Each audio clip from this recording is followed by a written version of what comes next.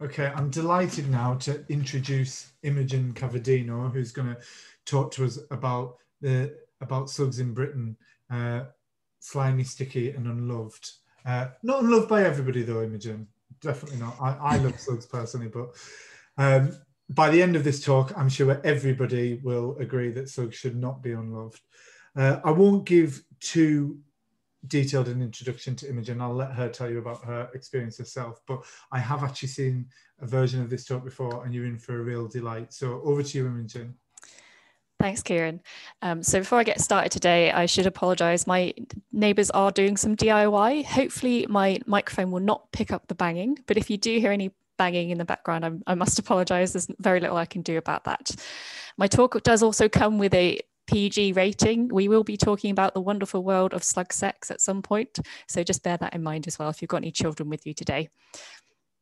So hopefully today I will inspire you to learn to appreciate slugs a little bit more and look at them again with new eyes, particularly if you, like me, you are a gardener. So in this talk, I'm going to start with a little bit about me and my background and my research, and then we'll dive into what actually makes a slug, why I think slugs are so fascinating, so various things about them, some interesting slugs for you to all go out and look for at some point, and how you can actually get started with recording some slugs yourself. But before we get started, I always like to kind of get an idea of what people know about slugs already. So what I'm going to do is I'm going to pop this link in the chat for you. You can click on this, it will take you to a website where you can create these little sticky notes and put them on the board. And you can just tell me everything you know about slugs already there. So I'll just pop that in the chat for you there. So that will be there throughout the whole talk, and we will come back to this at the end, and then you can tell me then what you've learned about slugs during the talk today. Okay. So hopefully you've all clicked on that link, but while you're looking at that, I will carry on talking for a little while. So a bit about me. So I have a master's in conservation ecology. So my background is kind of about the conservation of animals. And during that time, I did a little bit of study on slugs, but not a lot. But that actually led to then doing a natural talent traineeship with the National Museum of Wales in Cardiff, where I spent some time with the national expert, learning all about how to identify slugs, snails, and freshwater snails and bivalves as well. So that was quite an intensive year of that. And that eventually led on to what I'm doing now, which is my PhD with the Royal Horticultural Society and Newcastle University, which is all based around the idea of understanding slugs and snails diversity a little bit better and understanding the role they play in the garden. I'm also now a council member for the Conchological Society of Britain and Ireland. So I have quite a strong interest in these groups and love coming to events like this to try and promote them and get people excited about them as well, because they are a bit of an understudied and a little bit of an unloved group as well. But of course, I am actually a gardener as well. So there is a bit of a conflict of interest as well, in that I do love gardens. I love gardening, I love growing plants. And that's not always very compatible with slugs and snails.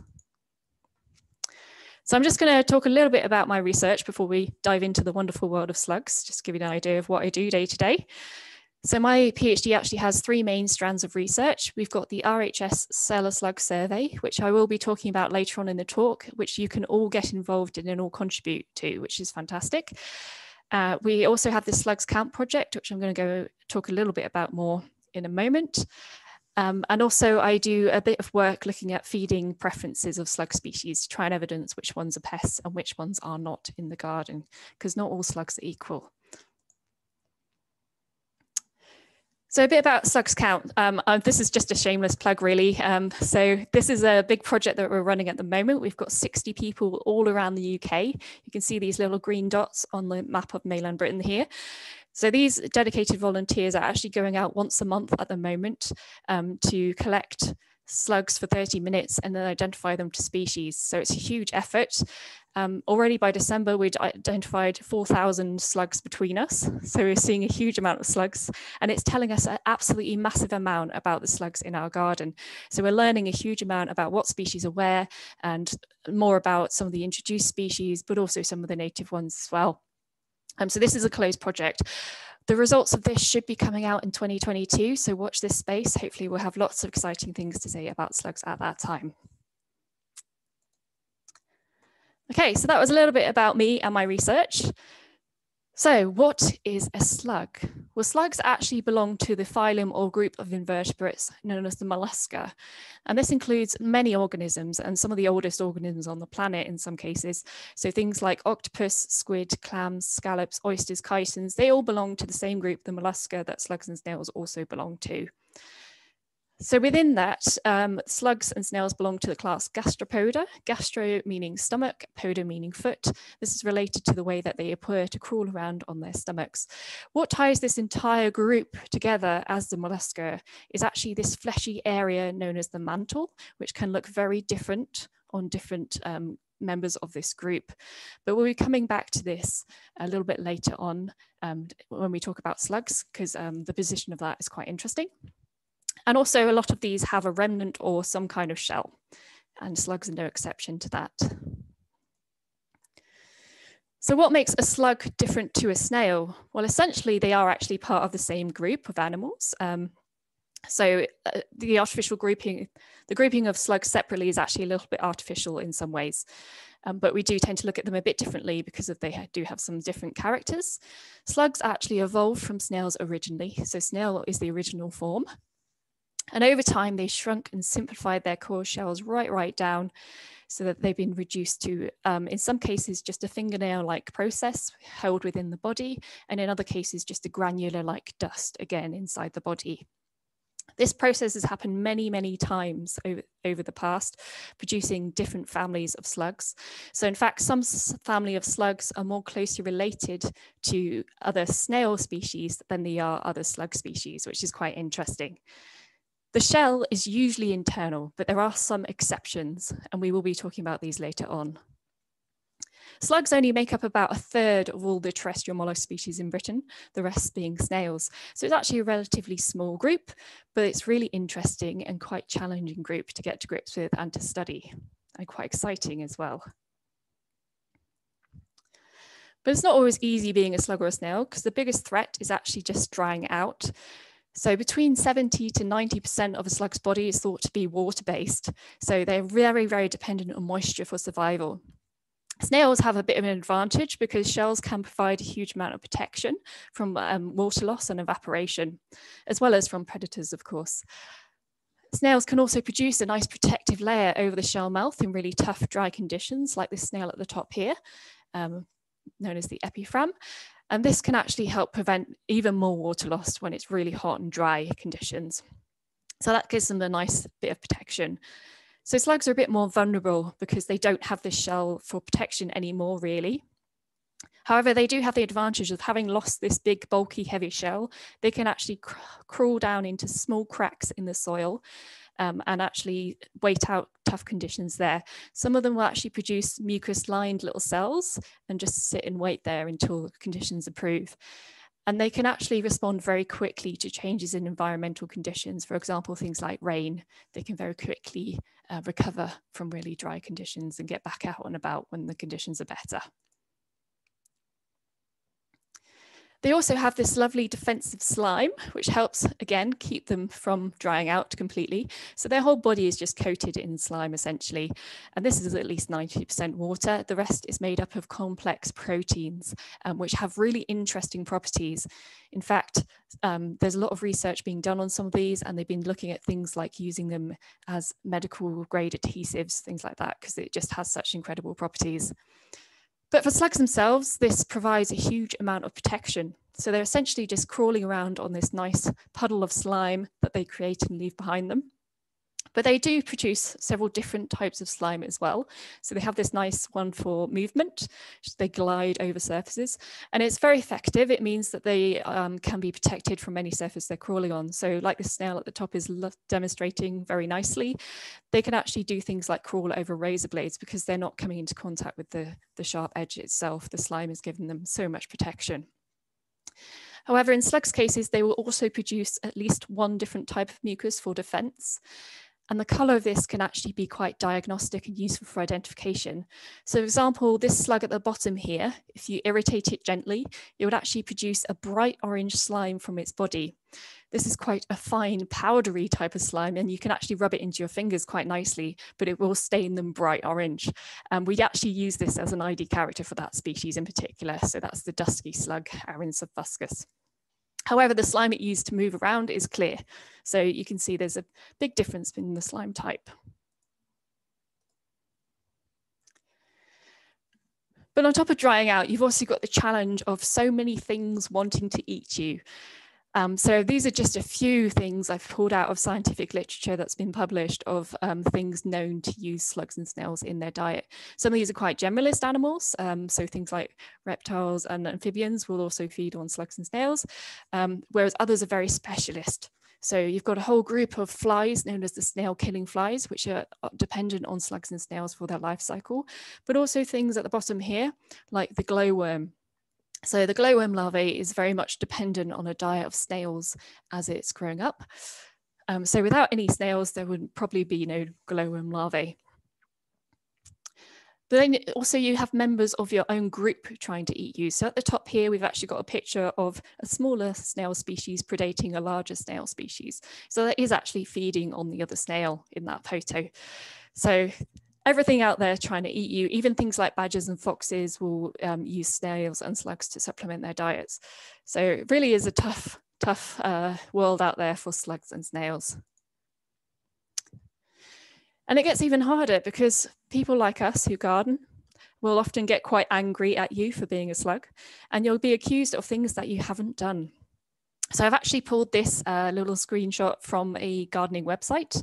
I've not named them intentionally because I didn't want to name and shame them. These are apparently the most harmful slugs in the garden. So at the top here, we've actually got on the top left, Arion hortensis, which is the blue-black soil slug.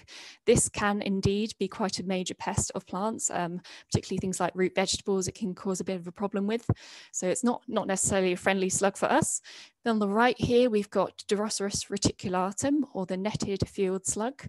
This is a really common slug to find absolutely everywhere across the UK. It's one of the most common slugs in agriculture as well to cause problems with crops. So yes, probably causing a lot of damage in gardens as well. However, at the bottom here, we actually have Limicus maculatus, the green cellar slug, which I'll be talking about later on again. These are not harmful to garden plants at all. Occasionally they might just go for some fruit, so things like strawberry fruits, occasionally they have been seen to attack them, but it's very, very rare for this to actually be the case. In fact, most of the time they feed on rotting material and things like fungi, like algae as well. So they're actually kind of the good slugs of the garden in that they're helping break material down and recycle nutrients back into the soil. So to call it one of the most harmful slugs is a bit mean, and it just kind of goes to show that most gardeners and most people think a slug is a slug and don't necessarily know a lot more about them. And in fact, diet is quite complex when it comes to slugs. So at least 17% of slugs are thought to be fungivorous, meaning that they only really feed on things like fungi for survival. So very specialized diets. And you've also got 12% that are actually carnivorous. So they'll feed exclusively on things like earthworms. So they spend their whole lives under the soil feeding on earthworms. It's quite rare to actually see them. So you can see at the bottom left here, here's one that we actually found out on field work. And it's actually regurgitated its meal of a worm into my hand here because we've disturbed it. So it really does go to show that they do feed on earthworms. Whereas 26% are herbivores, we know for sure that they just feed on things like plants. However, that's a bit more complicated within that, in that we don't necessarily know if they feed just on live plant material or if they will also feed on rotting plants as well. And in fact, it's thought that many slug species might prefer to feed on rotting plant material than live material in some cases. So very difficult question to try and answer there because it's quite hard to do an experiment looking at that. But then we have another 28% that are the omnivores. So like this slug at the top here on the left, they will feed on pretty much anything they come across. So that can be your live tender plants that you're growing lovingly from seed. Unfortunately, they will go for them, but also will include things like dog poo, dead animals, decaying plant material, other dead slugs. So again, kind of a beneficial role in some ways in that they are really helping break things down. But also they are attacking our tender plants and things like that as well. So it's a bit of a mixed reputation, those ones. So I have a quick poll for you. So I was wondering, do you think slugs and snails have teeth? Kieran, would you be able to launch this poll? Thank you. So I'll give you a few seconds to respond. Just to let everybody know, it is anonymous. So if you get it wrong, we'll never know that it was you that got it wrong. No judgment here. Yeah.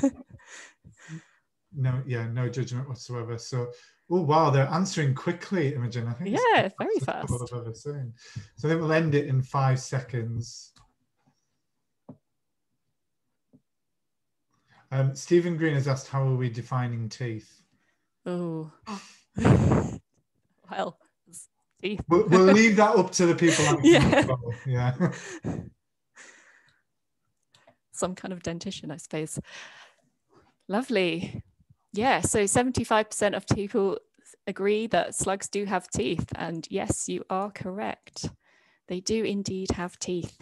In fact, they have thousands of them.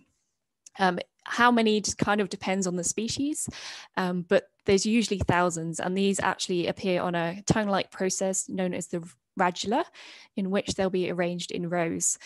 So they actually have different shaped teeth, which kind of reflect the diets they have. So on the left here, we've got a species that feeds mainly on kind of decaying material, but also will do things like scrape algae off hard surfaces.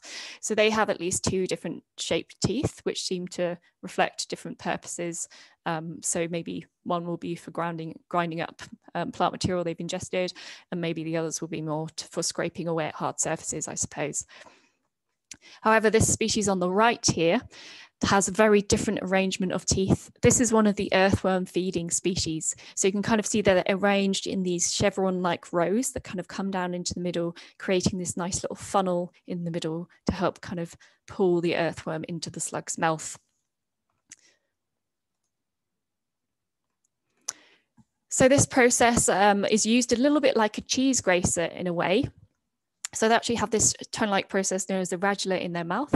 They'll then use a complex arrangement of muscles to push this outside of the mouth, scrape it against the surface, and pull whatever they're feeding on back into the mouth in that way.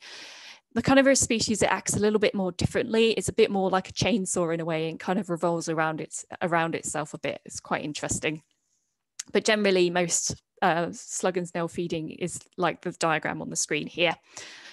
This can leave behind some distinctive patterns, particularly if they're feeding on algae on a surface. So you can see a lovely photo example of that here. In theory, it is possible to actually identify slugs and snails from these feeding patterns because the teeth will leave different patterns behind. However, I'm not aware of anyone who currently has the expertise to do this, but it's quite interesting to think that that is the case. So along with surprising teeth, they also have surprising sex life slugs. So all slugs are actually hermaphroditic, meaning that they are both male and female at the same time. So finding a partner is usually pretty straightforward in that any member of your species is technically the right gender for you to reproduce with. However, it's sometimes you don't even have to stick within the same species, but that's another complication to talk about at another time. The mating habits do vary a lot between different species groups, and courtship is often quite a complicated affair. There is a bit of a sexual arms race going on within the slugs in that they have developed various techniques to try and be more successful as a male or female in different roles. And foreplay is quite an important part of that. So, for example, this slug at the top here in the middle, this is the netted field slug. These actually have quite a complicated drawn out courtship process in that they'll actually use this special little process sticking out the side of the head here. And they will stroke this gently along their partner's back to try and entice them into the mood of mating. It's actually thought that this is also transferring hormones to make them more successful in terms of mating. But it's also just quite interesting to see because they're gently caressing each other with these processes. If the partner's in the mood, they'll actually reciprocate the same behavior. And while they're doing this, they'll circle round and round each other at the same time.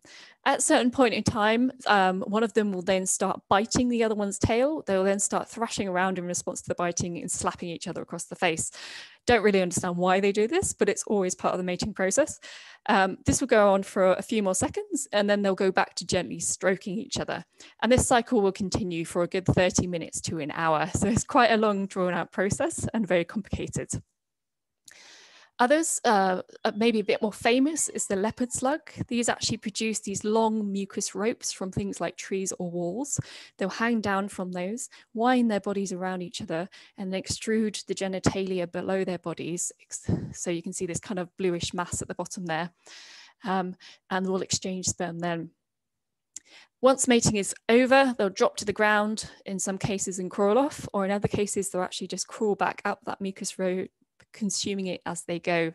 So again, very bizarre behaviors. Whereas other groups, it's a bit less spectacular looking. They'll just kind of crawl around each other a little bit, create this little ball and extrude the genitalia below them. Generally, most mating seems to happen with the genitals outside of the body. But along with strange sexual behaviors, they also have very strange unexplained behaviors that are defensive behaviors, we think. So for example, you may have seen around in your garden or around outside when you've been walking around, if there's a nice shower of rain, some slugs might come out and about, particularly these big brown or black ones with bright orange fringes around the edge, or dull orange fringes in some case. These actually are a complex of at least 5 species, but it's very common to see some of these species all around the UK. And we actually use some of these strange behaviors to try and identify these to species themselves. So for example, these individuals, if you disturb them and they contract to a nice little hump, they'll actually sometimes exhibit this defensive dance. We're not really sure what the purpose of it is, but the idea is, the theory behind it is that maybe it is deterring a predator in some way. To be honest though, by the time these slugs have reached this level of maturity in this size, they have really thick rubbery skins and really, really thick sticky mucus. So they're quite unpleasant for most predators anyway when they've reached this kind of larger size. So you can see what the slug is doing here is it's kind of twisting and rocking its body from side to side, doing this little hypnotic movement. And they'll do this for quite a while as well if they're disturbed.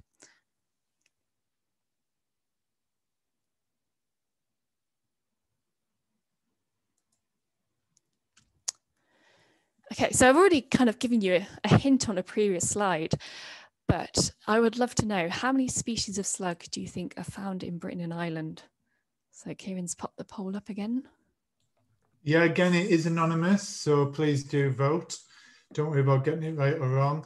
The people are, it's a much more diverse range of answers here, I think we're getting in, so people are less sure of this one, Imogen. I've got in my head which I think it is. I'm basing it on the size of the book. I actually didn't bring a book in the room with me today. I should have. Oh yeah, I've obviously got one that I can.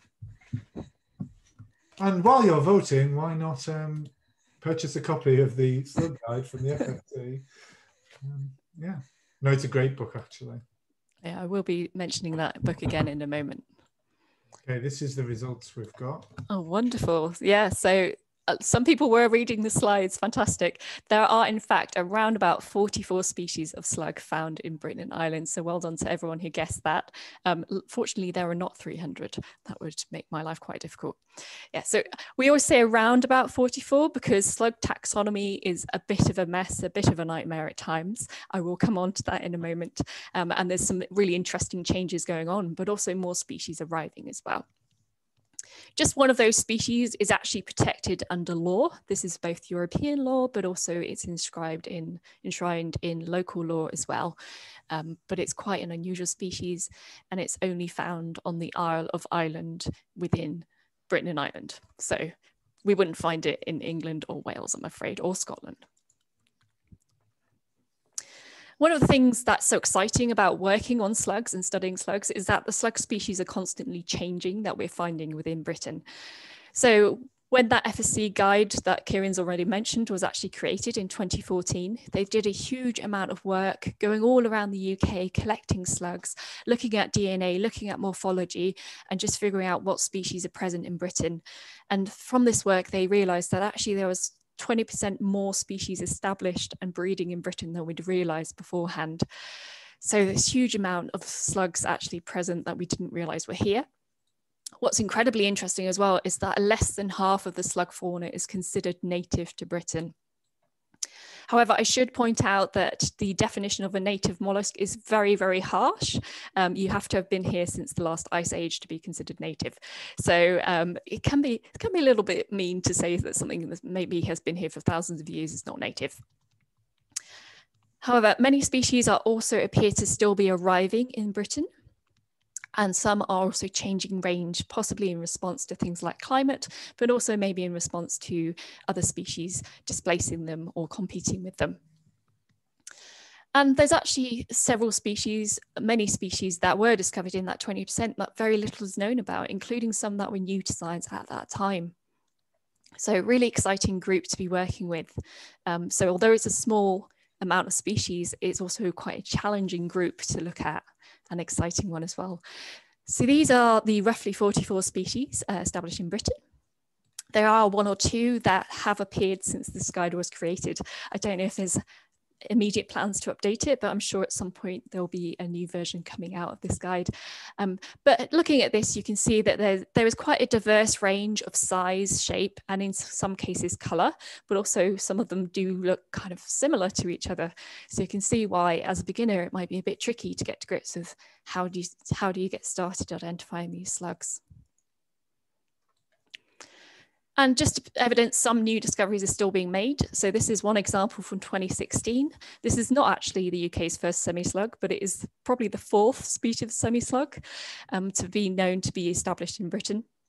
So these are quite interesting in that they actually carry these little reduced shells still on the tip of their tail. It's not functional. They can't pull their bodies into it like a snail can, which is why they're still cast as being a slug rather than a snail. But yeah, this was actually found in some woodland in South Wales. But since then, I believe it's now actually been found in isolated sites in North Wales as well, which is really interesting. It's thought that maybe it came in on some trees that were being planted in this forestry area.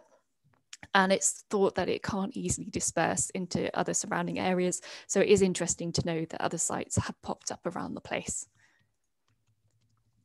But as well as some new species coming in, we've also got changes in our known species as well. So I'm just going to talk very briefly about Stella Davies, who is this amazing slug biologist who unfortunately passed away in 2008.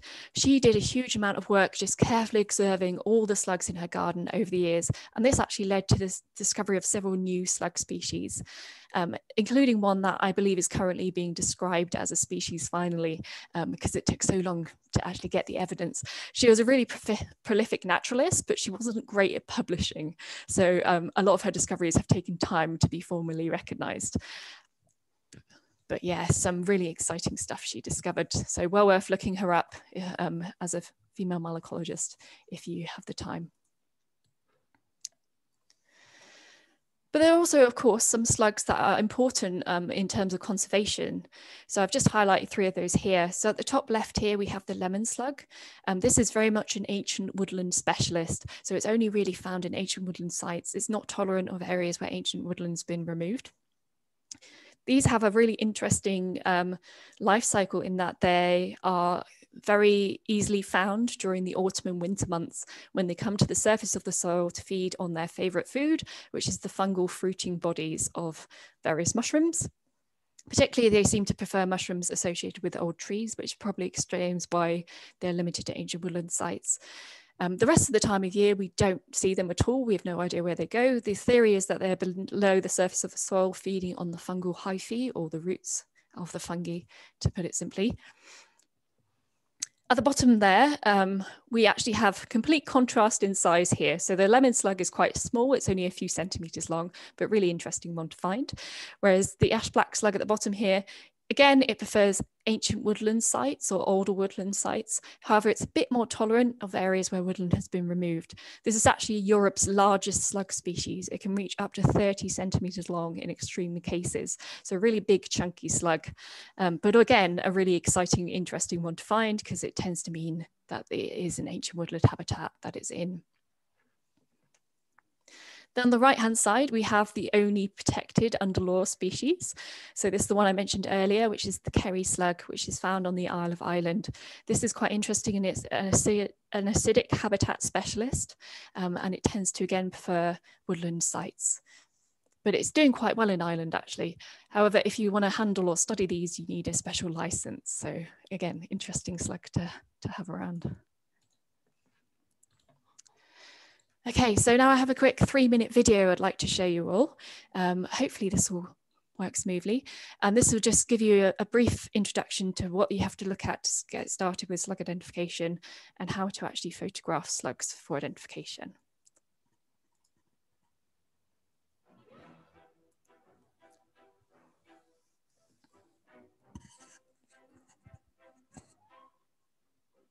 There are over 44 species of slugs present in Britain and Ireland, with many of these found in gardens.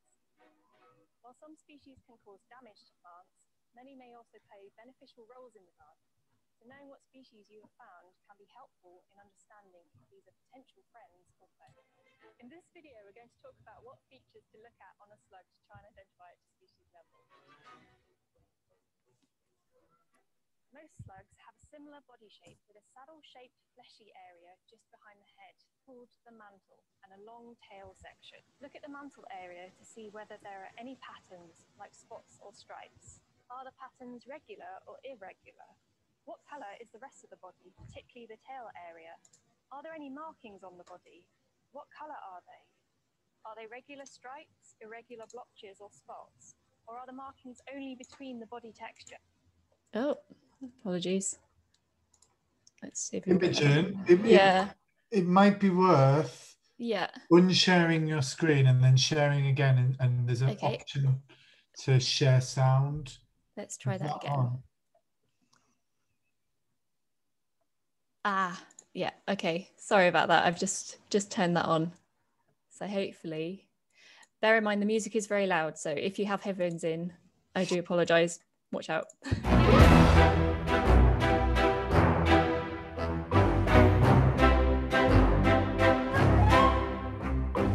There are over 44 species of slugs present in Britain and Ireland, with many of these found in gardens. While some species can cause damage to plants, many may also play beneficial roles in the garden, so knowing what species you have found can be helpful in understanding if these are potential friends or foes. In this video, we're going to talk about what features to look at on a slug to try and identify it to species level. Most slugs have a similar body shape with a saddle-shaped fleshy area just behind the head called the mantle and a long tail section. Look at the mantle area to see whether there are any patterns like spots or stripes. Are the patterns regular or irregular? What colour is the rest of the body, particularly the tail area? Are there any markings on the body? What colour are they? Are they regular stripes, irregular blotches or spots? Or are the markings only between the body texture? Does the edge of the foot have a different colour? What colour is the sole of the foot? Is it all one colour or are parts of the sole a different colour? On the front of their heads, they have 2 sets of sensory tentacles. The top set usually contain the eyes.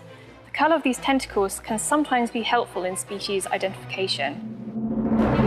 The colour of slime that slugs produce can also be useful in identifying them to species. However, keep in mind that species can produce at least 2 different types of slime, one for everyday movement and one for defence. Often these are different in colour and texture. You can observe this by placing the slug on a piece of paper to see the mucus produced when they crawl. Gently rubbing the body sides with fingers or with a white tissue can reveal the colour of defensive slime.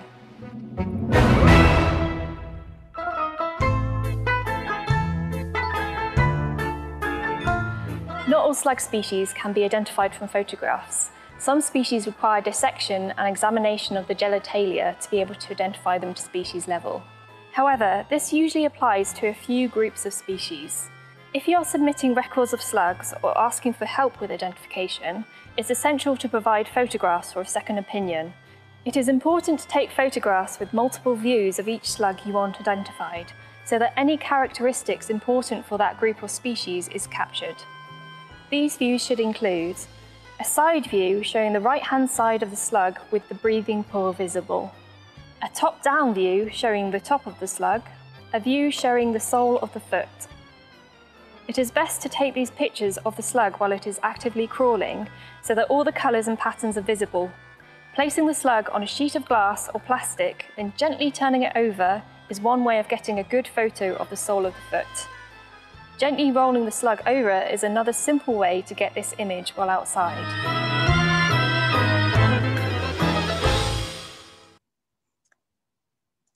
Okay, so the key points to take away from that video really is that slugs are right-hand sided, so it's usually useful to have a photograph of the right side of the slug to show all those characters that we might need. They can be quite difficult to identify from photos, so multiple views are definitely needed to help with that. Body colour and pattern are often used for slugs as well, and slime colour can also be quite useful for identification. So as it's stated in the video, you have this flashy saddle-like shape at the front of the slug here, known as the mantle in most species, and the tentacles, and then the long tail here.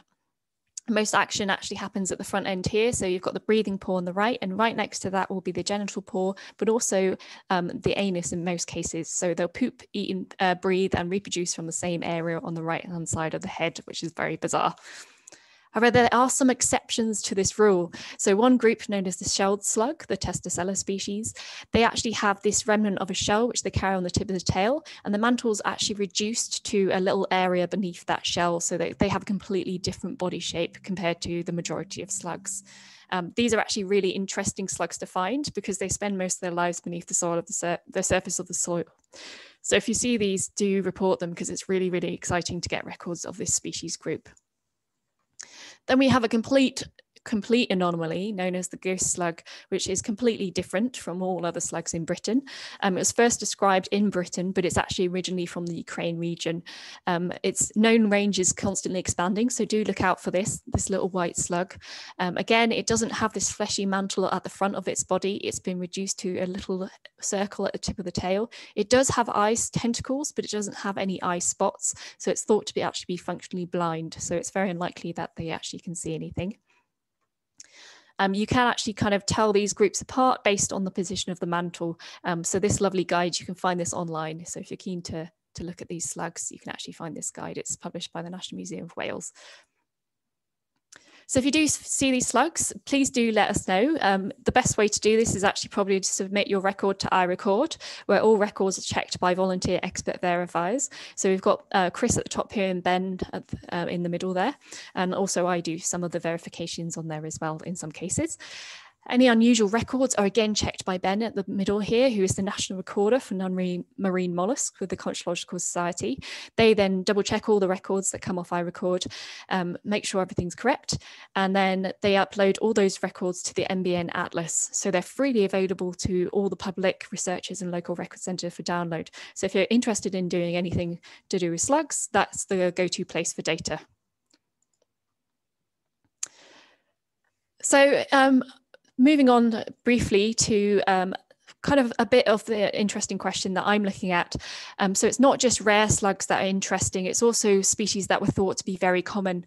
So the species on the left here is the yellow cell slug. It was once thought to be widespread across all of mainland England, Scotland and Wales. However, when they came to produce the new identification guide to slugs, they actually could only find reliable specimens of this species in parts of Wales and also parts of Devon and England, as different areas of England within that region. So it seemed to have really reduced its range. So it seemed to be becoming increasingly scarce. What happened in the meantime was the green cellar slug was accidentally introduced at some point and recognised as being present in the 1960s. And it spread very rapidly and seems to be replacing the yellow cellar slug species. So this is where kind of my research comes in and where you can get involved. So we really want to have records of these species of slug to know where the yellow saddle slug is still clinging on and where it's being replaced by the green species. The nice thing about all these slugs is they're actually detritivore species. So again, they don't really feed on live plant material. So they're quite a beneficial slug to have in the garden, but it's just quite an interesting question in terms of understanding the impact that some non-native species may be having on the slug fauna. So do get out there, take a look. They're relatively straightforward to recognize in that they have these green and yellow mottled patterned bodies, a bit like camouflage, and these bluish tentacles at the front of the slug here. This is quite a unique combination to these two species.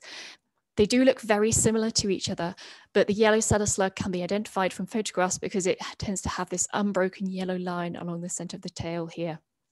So if you do spot these slugs, take a photo, let us know by going onto the website, which is rhs.org.uk/slug survey. And there's a link to the specialised iRecord form on there, so you could submit your sightings there.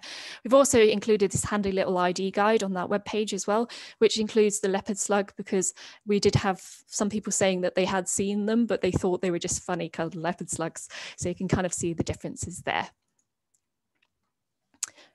But of course, if you're keen to get out there and start looking at slugs, but you're finding it difficult, and they are a difficult group to get to grips with, there are places you can go to ask for help. So there's a very active Facebook group known as the Land and Freshwater Mollusca of Britain and Europe.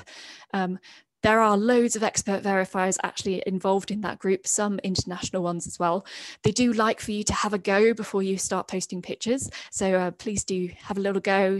It's fine to be wrong in what you think it might be. That's not a problem. They really appreciate you making an effort. There's also loads of resources on there and directions to resources for identification as well. You're always welcome to tweet pictures at me. I love seeing photos of slugs. So if you do find any weird slugs and you want second opinions, please do tweet. I have 2 Twitter handles on there, which is my personal one, but also the Saddle Slug Survey one. You can also go directly to the Conchological Society. So you can reach out to the non-marine recorder. Please do so, particularly if you find anything super exciting, like a ghost slug or a shelled slug, because those records are really valuable, particularly. And the Conchological Society has recently started a Twitter page as well. This isn't directly monitored by Ben, but if you do tweet at that, it might be shown to him as well at some point, because he's not really a social media person. But of course, get out there and get started with one of these iconic species. They are relatively easy to identify, so that's a great starter slug for recording.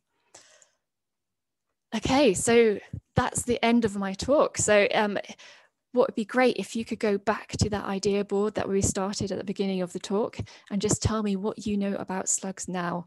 I will post the link into the chat here now for you. So that's there. So feel free to take your time to fill that in.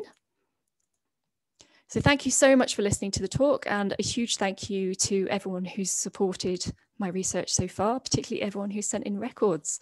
And yeah, I'm happy to take any questions if we have the time.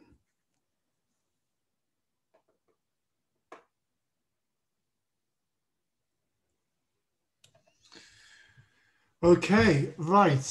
So people are welcome to turn on their videos now. We've got loads of questions in the chat I've seen. But if anybody would like to ask a question in person, then raise your virtual hand, your little blue hand, and you can ask Imogen directly. So I think we'll go straight to Beck while people start raising their hands, and we'll cover some of the priority questions first, and then we might do a little bit of a speed round to try and get some of them out of the way where we ask you to answer quite quickly. So Beck, what have we got, any burning questions? Yeah, we've got quite a few. So one of the first ones came quite at the start. So you mentioned that some slugs are less of a pest than others in a garden. Would some slugs actually give a net benefit to a garden depending on their diet? Oh, that's a really great question. Yes, easily, I would have thought so. So there's certainly some species like the cellar slugs that we believe mainly feed on rotting plant material and very rarely actually feed on anything live. So they would probably have a net benefit, and certainly in terms of diet. But I would argue that, you know, most slugs, even if they do feed on your live plants, they do have some benefit because they are an important part of the ecosystem as well. So it's very important to remember that they are a food source for huge amounts of slugs. The definition of a pest is essentially anything that reproduces really quickly and produces a huge amount of damage. And in a garden setting, hopefully that's not happening too frequently. I hope that answered it. Yeah, brilliant. Yeah, Beck, if you keep going with questions until somebody raises their hand. Yep. Okay. So when slugs mate, will both partners be equally likely to have their eggs fertilized?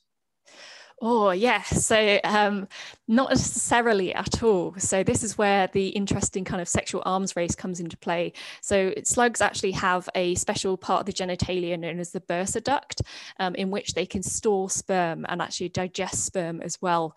So they can actually decide not to use a partner's sperm once they've mated with them successfully, and they can actually digest the sperm instead and use the nutrients for growth. So there is definitely a slight advantage and a slight warfare based on different hormones being transferred. Some slugs have actually tried to get around this by creating things known as spermatophores. So these are special parcels. So the sperm's in kind of a special parcel, which basically prevents the sperm from being digested too quickly. But it's like, it is very much an arms race and things keep changing, and sometimes you'll be successful and sometimes you won't. So there's all these different warfare methods. It's really interesting. Earthworms produce spermatophores as well, but they do it for a different, it's also to cheat, but for a different reason. So that's really interesting. Oh. Yeah, right. Common ground.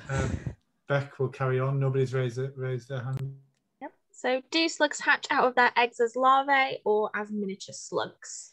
They hatch out as miniature slugs. Sometimes they will look exactly like miniature versions of the adults, and other times they will change colour and pattern as they grow, which is why juvenile slugs are really, really difficult to identify to species at times. That kind of links to another question. So someone asked, how do slugs produce their colour?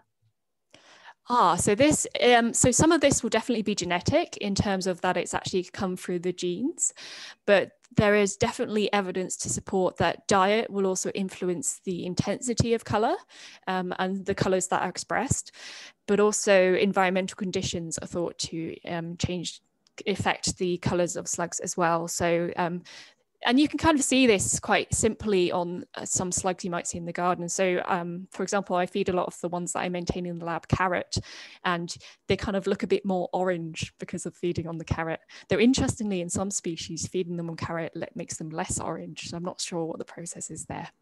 But yeah, lots of things that can influence like colour. Can you ID slugs based on photos or in the field, or do you need to do a microscope dissection?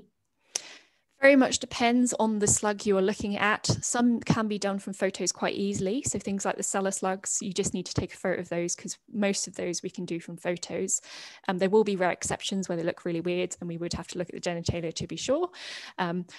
But most slugs probably you can do from photos. However, some of the really common groups can be really challenging and you do have to resort to dissection. So those large ones I was talking about that were brown with the orange around the edge, quite often you do have to resort to dissection on those, mainly because they can all hybridize as well, which makes things a complete nightmare taxonomically. So yeah, some groups you do need to dissect, others you don't. I can see that Fiona has her hand up. So Fiona, if you would like to unmute yourself and ask Imogen your question. Yeah, I'd put a question in, but then I thought about it more and wanted to expand it. Is anybody doing any work looking at the parasite load in slugs? I say this because a guy local to me who has hedgehog rescue, he has a theory that part of the problem he's finding with a lot of hedgehog rescues is that they've got a high parasite load, nematodes, and he was wondering whether there was an increase in the parasite load on slugs. Yeah, so slugs and snails can be host to a vast range of parasites actually. We're not doing any work on it at the RHS because it's kind of outside our remit, but I do know that Cardiff University has done a lot of research in the past, particularly looking at slugs as vectors of lungworm, because they have been implicated in that. So they can be vectors of various parasites. And in fact, globally, some slugs and snails can actually be parasites of, vectors in quite harmful parasites that are harmful to human health. So there is a huge amount of research going on globally looking at those kind of issues. But yeah, very complicated part of science to look at. But it's kind of outside of my area of expertise, I'm afraid. But there's loads of information out there if you know where to find it. So do take a look. Okay, thanks. There is research going on.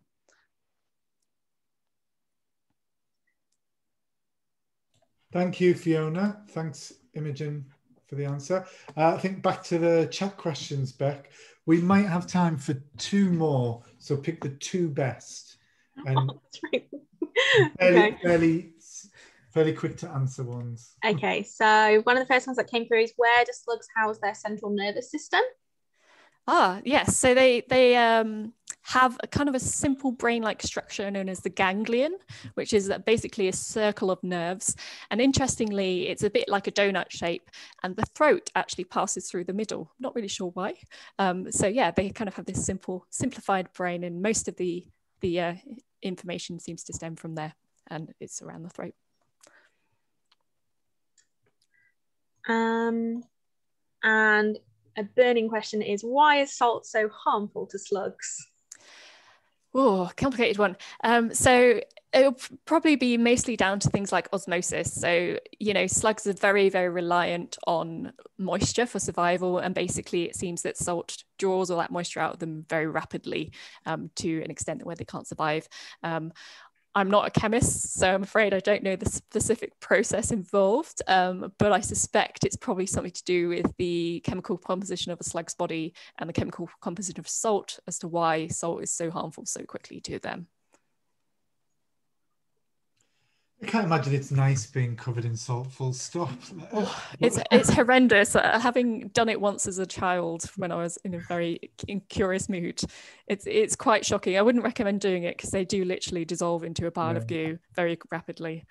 I think we can squeeze one more question in there. So what habitat are the cellar slugs found in, and what type of slime do they have? So cellar slugs tend to be found in human disturbed habitats, so gardens in particular, which is why our survey particularly targets gardens. What's actually quite interesting is the yellow species is very strongly associated with human habitation. So it's quite common to find them inside things like houses, but also around gardens and places like that. Whereas the green species seems a little bit more exploratory. So it will also sometimes crop up in places like woodland more commonly than maybe the yellow species does. And that's one of the theories as to why it's maybe a bit more of the successful slug in this country, is that maybe because it is a bit more tolerant of other habitats and it is able to spread into more natural habitats as well. In terms of slime, they actually have very yellow slime, both species. And they actually have yellow slime when crawling as well as on the body. Okay, I've got one more question for you, Imogen. So obviously we've had a lot of all over the place weather at the moment. So is there any reason why everybody on this call shouldn't do a cellar slug survey of their garden today? No, there is no reason at all, because actually these species live for several years and they can be active all year round. We've even had some records come in January and December before, which is when most slugs tend to be less active. So no excuse for not going out and looking and seeing if you can find any of these slugs around. They are quite nocturnal, so they're easier to find at night. So if you go out at night with a torch, they're easiest to find then, but you will also find them in the daytime in places like compost bins, under flower pots, under any heavy items that creates a nice, dark, wet environment, because they really don't like being out in the daylight. Okay, so there's no excuse yet. You've given us an absolutely fantastic free talk today. So we've got plenty out of you. Maybe what we can all give back is half an hour or so of our time this evening and do a quick survey of our gardens. And if everybody on this call did that today, it would be a record-breaking month for Imogen in terms of the number of responses within a month. So that would be absolutely brilliant. A big thank you, Imogen. As always, your talks are brilliant. Imogen is also one of our tutors on the BioLinks project, and we're going to be working with her to get some slug courses out there so we can take the subject even further. But yeah, on that note, I'm going to stop the recording.